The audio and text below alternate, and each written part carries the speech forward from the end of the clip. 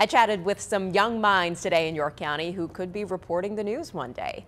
Students at York Suburban High School took part in a career day, and I had the opportunity to explain all of the ins and outs of the TV news industry in central Pennsylvania. By the way, we ended the day with a current events quiz, and the students there knew their stuff.